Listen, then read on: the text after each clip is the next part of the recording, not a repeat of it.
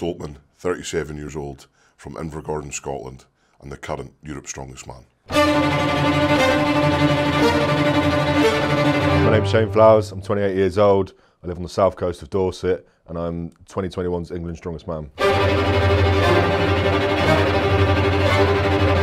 My name is Paolo Cordiaca, I'm from Ukraine, and I'm official Strongman Game 2021 champion and Ukrainian strongest man.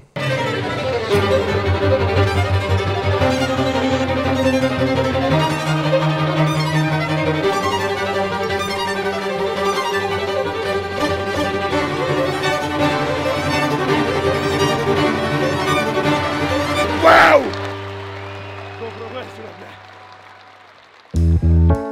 Today we're in Leeds for the World Loglift Championships and Europe's Strongest Man. 12 of the strongest athletes in Europe are coming to Leeds to win Europe's Strongest Man, plus 2 special guests to break the world loglift record. First up we have the max log. Secondly, the deadlift ladder. Third up is the chain drag. Fourth up is the power stairs. And fifth is the Atlas stones.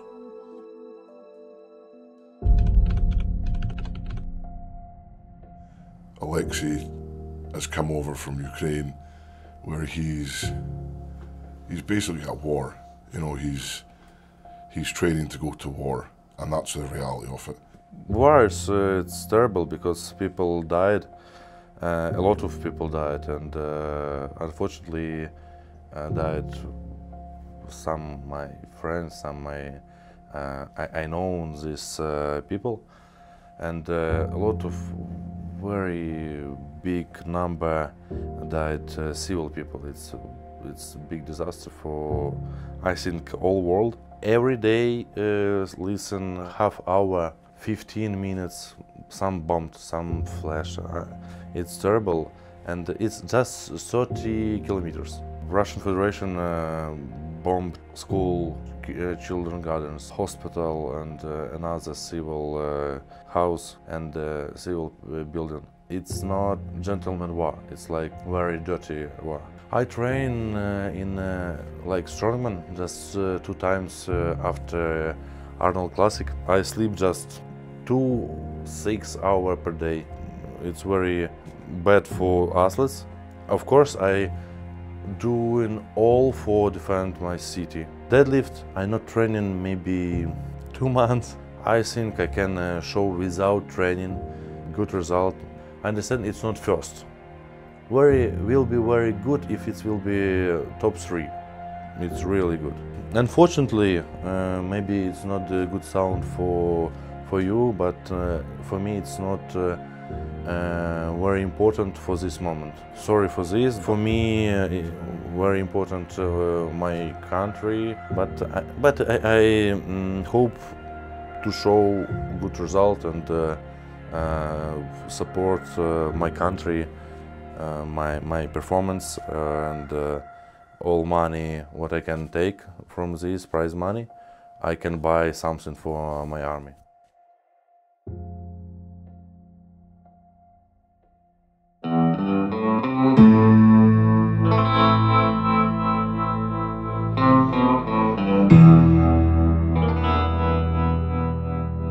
My name is Bobby Thompson. I'm 29 years old and I am from the United States. I'm here for the single lift, not being a European citizen, but overall my goal is to reset the American log press record and potentially reset the world record for the log press. The jump from 200 kilos is to 480, I believe, and from 480 it is the world record. So there's not much in between there. So I've really only got 1 or 2 options. That's 480 or a world record. American world record. Yes, we've got Bobby Thompson going for the American log press record at 218 kilos. So that'll be cool to see.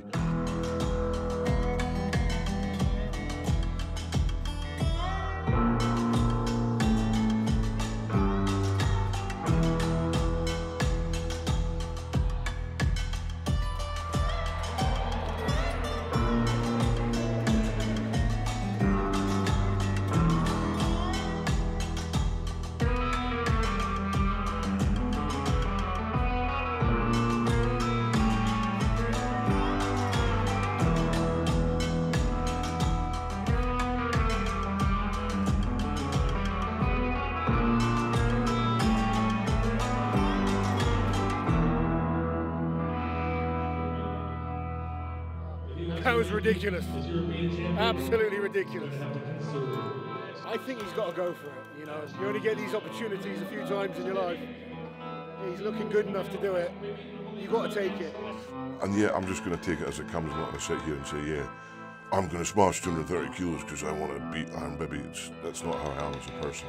He's back, he's looking bigger than ever, and I think it's well within his capabilities of doing it, just as it is mine. If I make that choice to do it today, then I'll do it.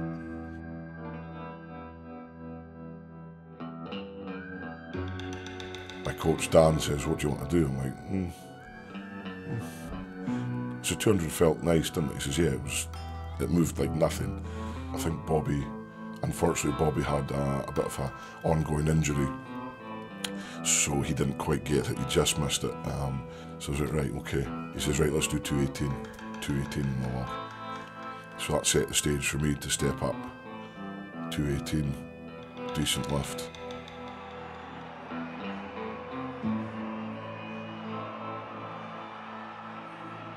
Easier up, 218 kilos. Iron Bibby steps up.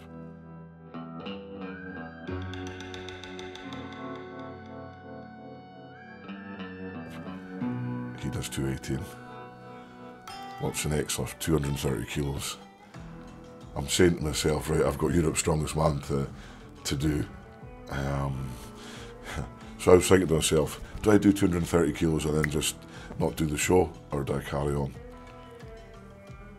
We put 230 kilos on. Cleaned it really easy. You know, my cleaning's the best in the world. It just wasn't there. It was plain and simple, wasn't there. Big Bibby steps up, gets the clean, gets the press just about, but he just misses the lockout. Unfortunately, Bibby had a little injury as well, a little tweak to his shoulder, so we called it a day, joint log press championship holders. So it would have been very nice to get that 230, but I know that's going to come.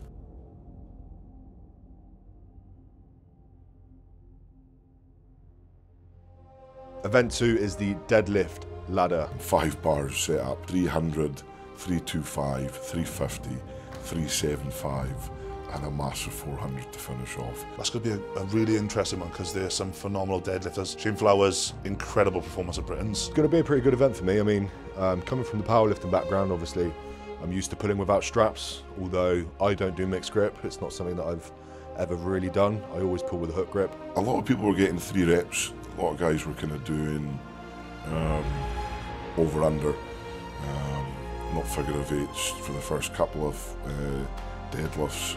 So a few people were doing on 3 reps, then I think there was maybe 4 guys that had done the 4th at 375. I went to the deadlift ladder. I lived in training session 370 at easy. I try 300, 320 and maybe 340. Pull without straps. Tomorrow I think, I hope pull always. Novikov usually tries to find a way to win, and tonight no exception. You can see the effort there from Alexei Novikov. He's looking for the time. He may leave it at that. So the plan was to do a relatively quick 3. Yeah, give the 375 a little go. Straight in, 300 up, no problem. 325, no problem. 350 up, flew up, no problem. So I went, all right, okay, that's good.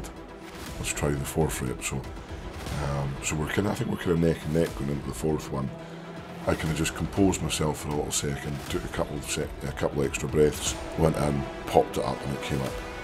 See how that felt, and then I was pretty happy to get that. You know, because deadlift's kind of been one of those wee niggles for me. And this is why I think my performance this year was better than last year, because the deadlift last year wasn't up to par.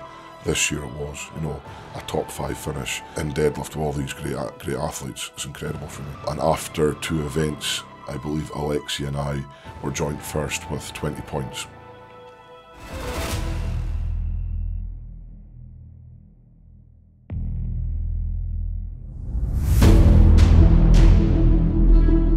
event 3, the anchor carry into the chain drag. I think 120 kilo anchor. We've got to carry it 20 meters, hook it onto the chain itself, combination of 350 kilo, drag it all the way back 20 meters. There's a technique that everyone tries, like picking the links up off the floor. It doesn't work for me. I tried it last year and you end up sort of carrying it. Just grab the first link and with your height, it'll just pick the chain up, if that makes sense. Watching Alexei do it, he nailed it. He's a crafty guy, Alexei. You know, he's very smart, very intelligent. And that's the difference sometimes, that he knows 100% what to do with things. So when he came in, put the anchor in, and then he knew it was fine, and then he just pulled it straight away. Not comfortable events for me, because my knees, I must run with very heavy something. Maybe will be top 3 in this event, because my weight is not good for this event. Down the course, Janassia with those small, considered steps. He took a chance, dropping that loop into the hook, and it seems to have paid off for him. That's Novikov over the line, tight between the Georgian Bull and Reino Heinle. Alexei wins these events because he's very intelligent, very switched on, plus he's very strong and very fast. It'd be a good event for me, obviously. It's my sort of event, it's dynamic, it's fast. I'd like to see a top 3 performance. The guys that I'm going to be competing against will be Alexei and actually I'm going to say Kelvin as well, to be honest with you. And the guys explode down this 20-meter course.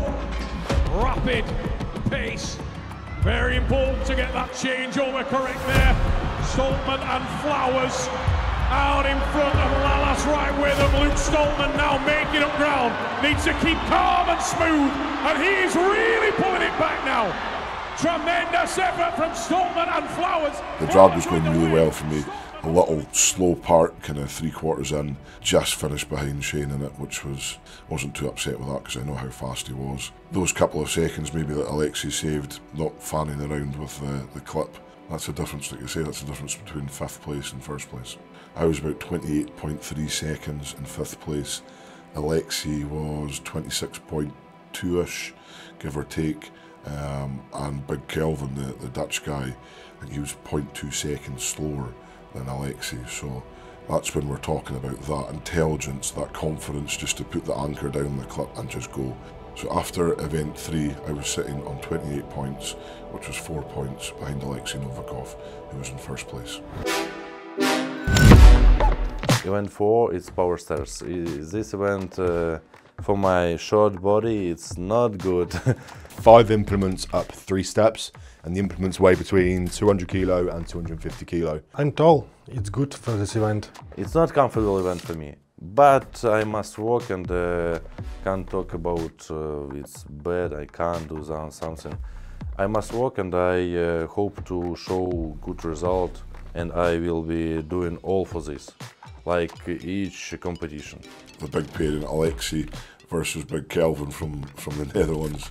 You'd probably favour the taller man in this type of event. 3.5 power stairs. Kelvin was looking really good, very powerful, just getting it done. And then he started to slow down, and then that's when Alexei's just so consistent and so composed, and just, he knows what he's doing. So once Kelvin started to slow down, Alexei was there and he just pipped him to the win on this one, which was pretty cool to see. It's a good event for me. I've kind of got this set up at home, which is pretty much bang on comp spec, and I've been doing it for a fair few weeks now, and it's a good event for me. It's quite a tricky event, and I think it will catch quite a lot of people out, especially because, you know, I'm one of the taller guys at this comp, being 6'4", 6'5", and when I lock out the implement, I'm just getting over the lip of the power stair. So some of the shorter guys, or even some of the guys with longer arms, actually this is going to be a disadvantage to. So not just going up the stairs, but it's coming back down. So it's going to be a fast-paced event. It's going to take it out of a lot of people, especially being 15 steps in total. So I think I could place top 3 again on that. Pavla Kordiaka will be good. You know, never count out Luke Stoltman, Alexei, Janassia. So the 4th event was power stairs. We had four implements now. It's changed from 5 down to 4. We still had 3 stairs to go up, so it was still a lot of reps to do. How bad do you want it, Luke Stoltman? Underway we go, and the guys both attack this, and Stoltman fires that onto the top step. accelerates down for that second, and it's important to be quick and precise. Smaustelis loses time there, not positioning it correctly. No one knows better than Luke Stoltman how important that is, and the Highland Oak with a little stumble there, and he's trying now to improve his position. Smaustelis adjusts, Luke Stoltman adjusts. The first kind of 3 power stairs went up really well. The last one, the 250 kilos, quarter of a ton, very heavy. Still felt okay, but it's just on the last step we had to really make sure it was fully over, and it just stuffed up a little bit. So points of a second here and there, that's the difference between 5th place and 1st place. Shane Flowers actually moved into this 3rd place with 33.5 points. I was still sitting in 2nd place with 37 points.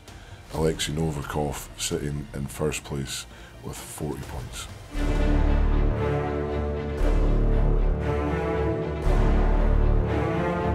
So event 5 is the Castle Stones. 5 stones range from 100 kilos up to 180 kilos. I think I'm 2.5 points clear of 4th place. I just need a solid performance on the stones, should secure me the 3rd place overall. So just a good solid stone run, get myself on that podium, that's the plan.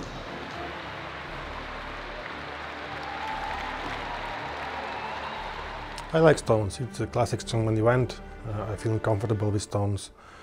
I did it in official strongman games, in my training sessions. So, but I know I'm not the best in this event, but I can't lift all stones as fast as possible. Number 1, he is representing Ukraine, Pavlo Goliaths. And in lane number 2, representing England, raise it up one more time for Shane. Here we go, Castle Stones and the Giants live. We are on the way, and both men charge down the course, and the first stone fired up there. Both remarkably quick, Bill. Pablo's smoking. Shane's caught up to him. It's all about holding on. Super fast on 4. And it's all going to come down to this last stone, and Flowers attacks it, loses a little bit of purchase there. Korniaka with the finish, and the man from Ukraine really enjoyed that a lot. So unfortunately, Shane Flowers, I think he tweaked his bicep on the 5th stone, but he couldn't complete the stones, and unfortunately for Shane, he dropped out of podium, and I believe he finished in 5th place. But top 5 at his first Europe Strongest Man, it's not bad. It's not a bad performance. These things happen, he'll be back. He's got a World's Strongest Man invite, and I'm very excited for his future. Here we are again. Same predicament as last year at Europe's Strongest Man. Alexei Novikov versus myself for the title of Europe's Strongest Man. And we were both pumped up, man. We were both, you could feel the energy. I mean, getting goosebumps just thinking about it. And in lane number 2, this man is representing Ukraine. He is the former World's Strongest Man. Raise it up for Alexei Novikov!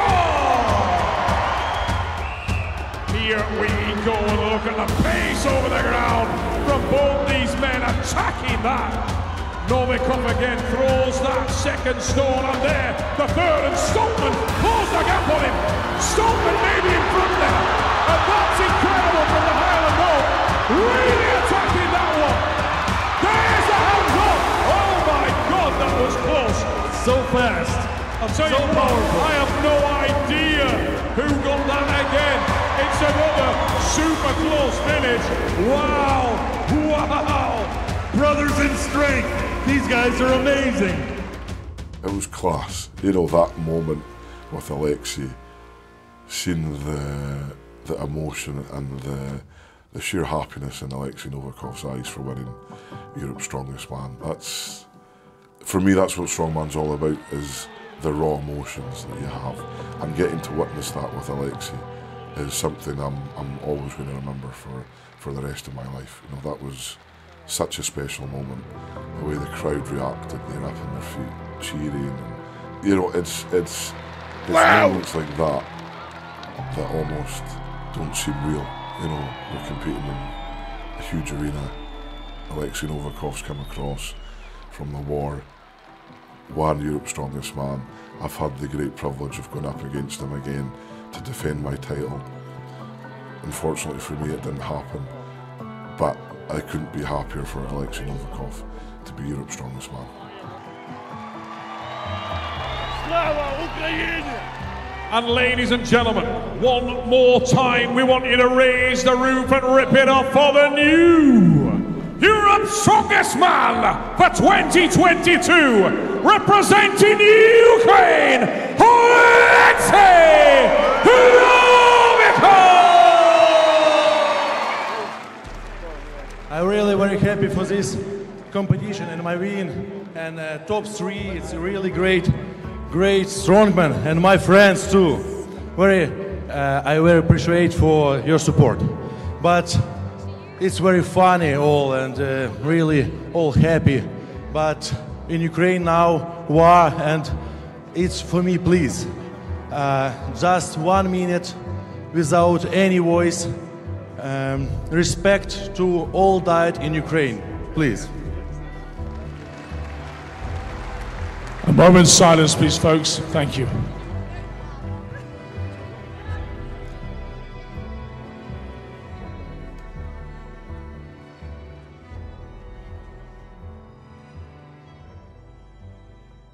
Thank you very much. Thank you, Alexei. Thank you very much, everybody.